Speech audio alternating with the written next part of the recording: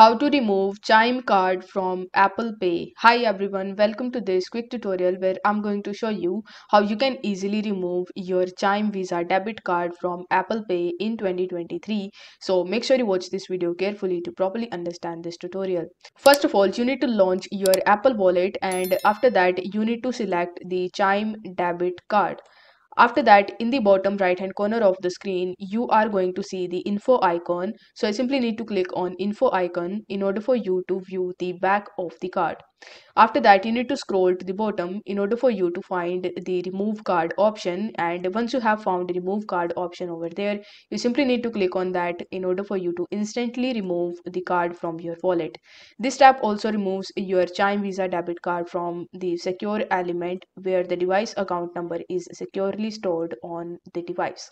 So this is how you can easily remove your Chime Visa debit card from Apple Pay.